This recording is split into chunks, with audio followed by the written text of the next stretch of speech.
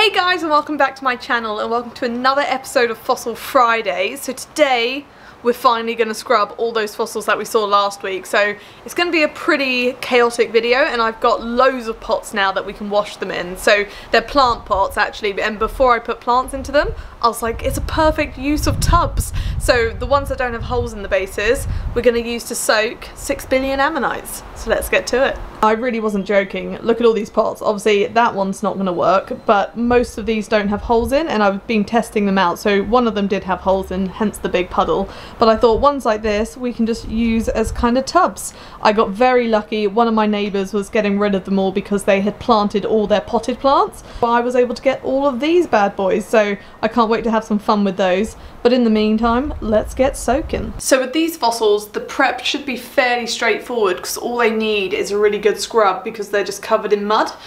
Some might need a little bit more prep with a Dremel or just some like hand chisel tools, but the majority is they're just very dirty.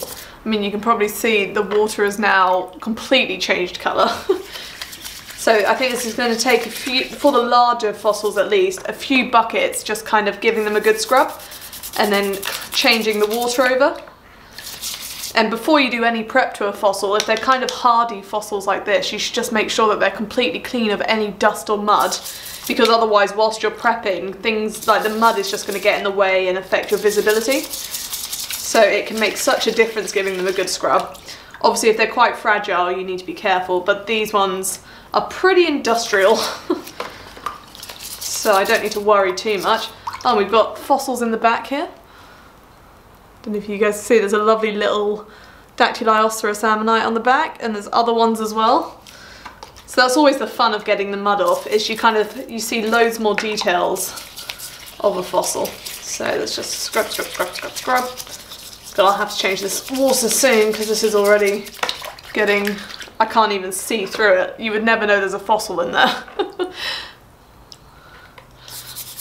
But it's already cleaning up a lot nicer. I just realised I didn't really show you the before, but I'll link down below the video where I show you all of these amazing fossils behind me that I found all in the same fossil hunting trip. So it was pretty crazy. So this is one of the larger ones I've found, and I'm just excited to see what the centre's actually like. And this is cleaning up quite nicely. So for this I just use old toothbrushes. They work really well to kind of get in the grooves, especially of ammonites. And these ones are soft bristle ones. And I just find that if you're worried that a fossil might get damaged, if the bristles are too kind of strong, you can get all different like strength toothbrushes. So you can also go for children brushes. They're a lot softer. So you can kind of shop around and get all different types of toothbrushes. They're just a really useful tool to kind of clean fossils.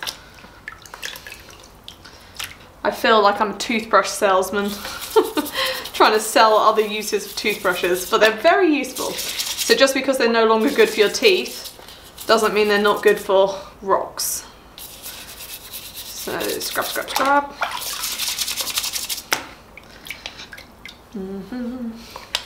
So I'll probably wash a few more in this water just to get that like really mucky layer off, and then I'll change the water out for some cleaner water. So scrub, scrub, scrub, scrub, scrub. I'll speed this bit up so it's a bit more entertaining for you guys.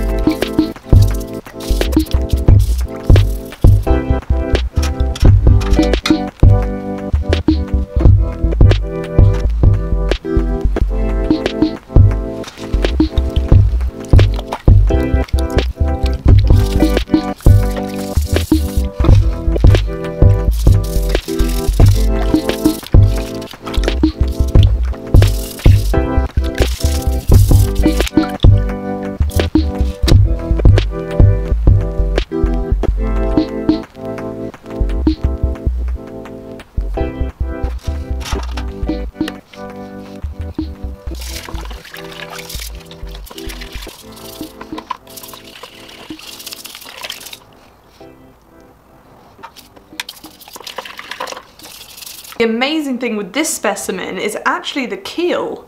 I've never seen one like this, so it's not all the way around, but look at the detail on that there. How prominent that is. So you can even see it from the front, so it's round here and then it's also a little piece here. But I'm trying to get it to show the detail. Look at that. How unusual. Well, they always have keels, but that is unusually prominent. At least in my opinion. Look at that. It's literally like a stuck-on kind of stick around the edge. That's incredible. That is a keel if I've ever seen one. Wow. Amazing, because if we take another ammonite of the same species, so here is a Harpoceras as well. So it doesn't have, this one this is probably a bad example. I can't even see any keel on it really. It's not prominent at all. And then that one's probably a very weathered example, but this one's very unusual as well. Look at the texture on the surface of this one. That's almost, it looks like it's gone through like chemical weathering before it became fossilized.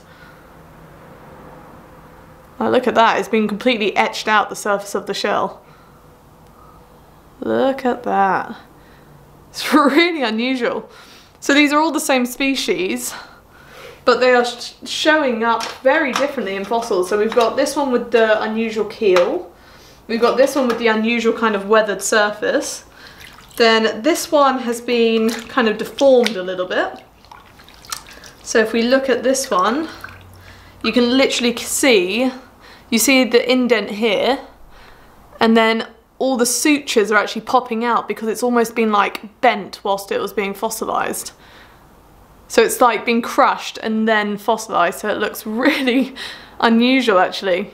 Because you can see it's all crushed, but it's completely, like they're not cracks that will crack. That was done before it became a fossil.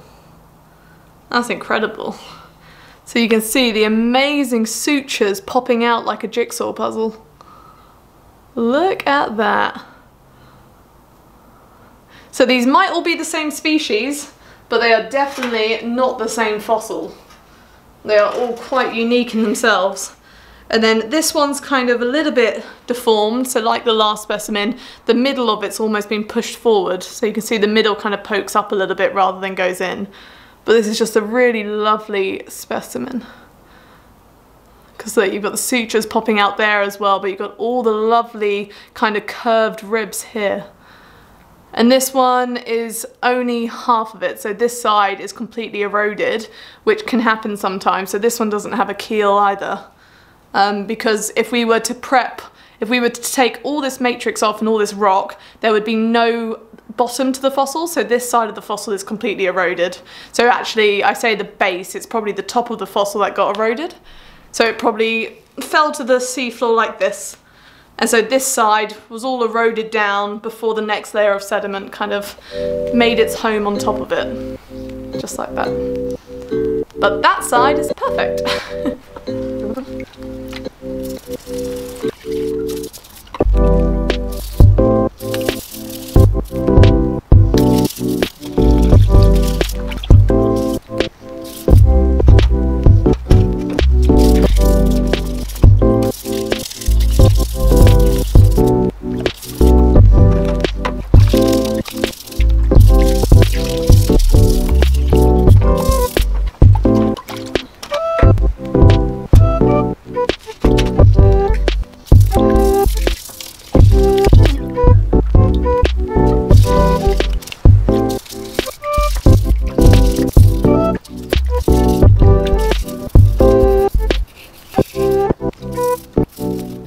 So I ended up washing 5 Harpoceras ammonites, and I thought I'd lay them all out so we can just see how they kind of differ from one another.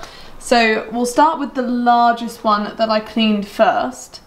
So you can see here it's got a lovely kind of outer whirl with all those ribbings, and then that really unusual keel. Excuse the fact that I only have one now painted on each hand. But the center of this one isn't quite there, and it's just been infilled with sediment, you can see. But we have got this inner whorl here, or a fragment of it. So I think I'll clean that up a little bit more with the Dremel just to get some more of that matrix out. But the overall ammonite I think is in pretty good condition, and it did have some smaller ones on the back, but those ones did fall off in the cleaning process, so I could probably get this whole lump off, because this one is actually not so bad on the underside.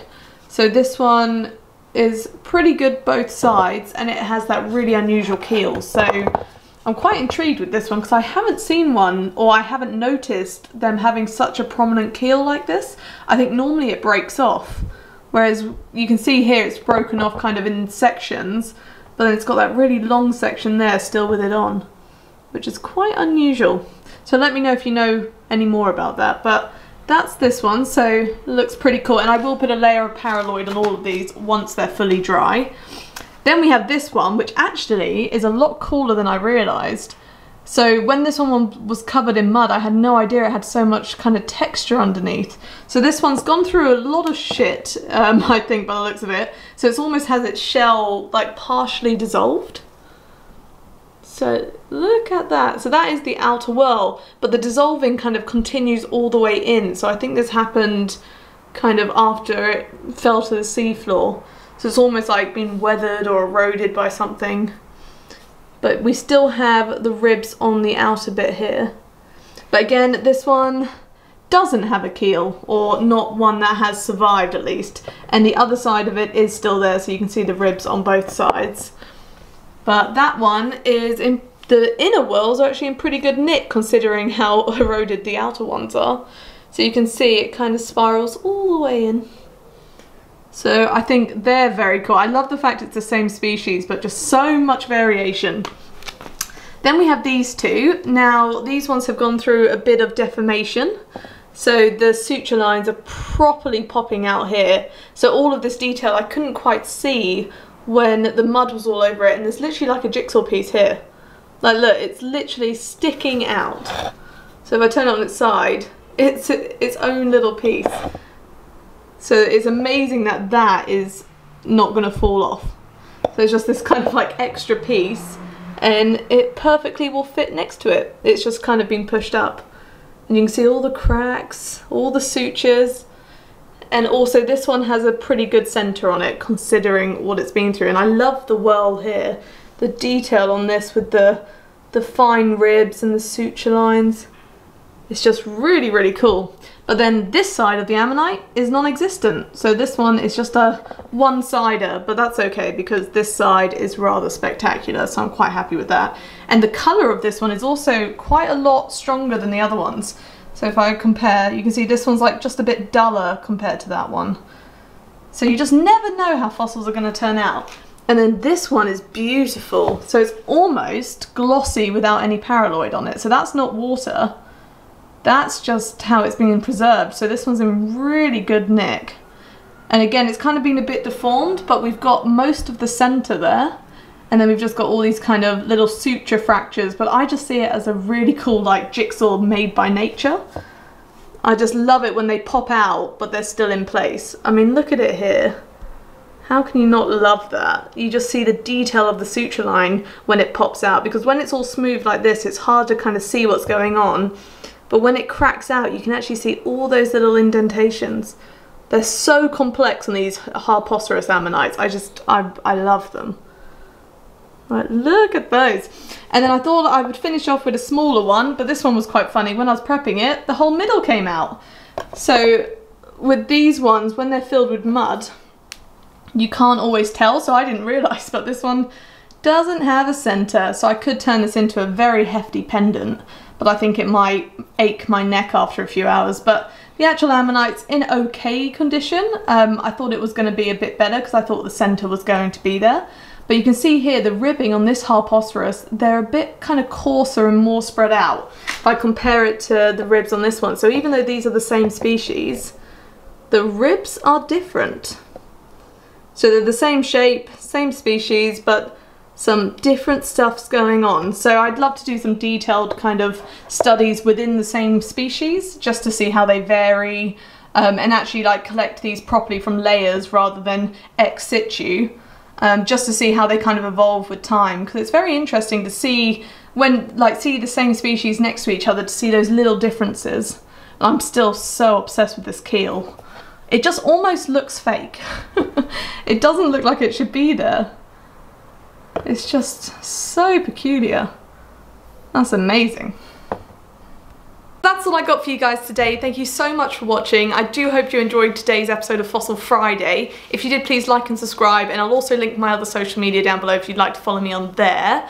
But it's been a lot of fun comparing the same species. I love doing this. I think I did a video on it quite a few years ago now, so I need to do more of them because I collect a lot of the same species, but it's very interesting to actually put them all next to each other, and there's kind of a few main species I collect, so I can do it with quite a few, so it'd be interesting to kind of compare them all, so maybe I'll do that in the future. But I hope you're all doing well, thank you for watching, and hopefully I'll see you next time.